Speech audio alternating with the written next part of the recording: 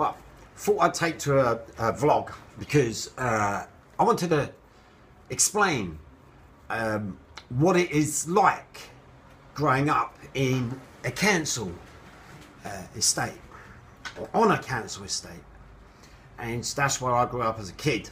Now, my family, well, we all lived in a small room.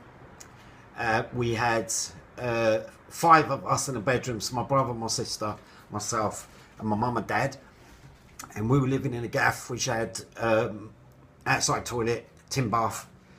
And then when the programme of rebuilding London happened, we was moved to a brand new block. We were the 5th family on it, Dawson's Heights in East Dulwich, and it was like moving to fucking luxury.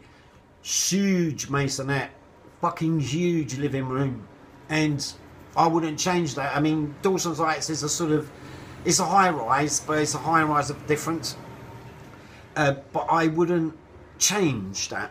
If you offered me to live in a mansion, I would turn it down if I could go back, because I learnt everything that I know growing up on that estate. And I learnt about good people, I learnt about neighbourhood, I learnt about community. And the term council tenant is used to smear people, when in fact the people living in council blocks are the ones who do the work. The problem is the middle class media have painted up everybody in social housing as on benefits, or that social housing itself is a benefit. It's a lot of bollocks. When I grew up, my great aunt, who worked for the Royal Naval Intelligence, she was a spook, she lived in our block as well. She could have afforded to buy a place. She had a job for life. She never married. She lived as a single woman. She was a church woman. But their generation didn't believe in buying. It was like outrageous. It was like an outrageous suggestion. It was kind of like knowing your place, but being happy in your place.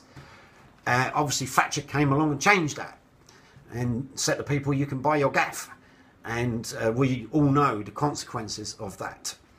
But I just wanted to defend the council tenant. And where I live now, I'm a council tenant now. 98% of the people here graft, work, are not on benefits. And if it wasn't for those people, I mean, I'm on 24 grand a year. I have to travel down into Fulham and Chelsea, and I'm working around people who have got pieces of furniture worth 4 times what I earn in a year. Now, I'm not envious of that or jealous of that at all. Good luck to them. But it can be tough sometimes, but I'm happy in my lot. I'm a happy person. I love graft. I love working. And I am fundamentally a working class person.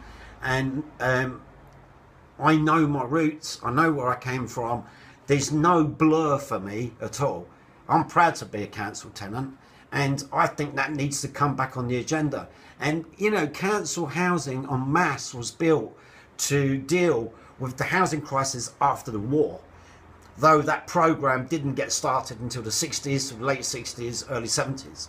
But we have a crisis now, and we need to go back to that. And what you find in council run places is actually largely honest, hard-working people. So don't be a cunt and slag them off if you don't know what you're fucking talking about from your middle class ivory tower, which was probably once a working class dwelling. Bye.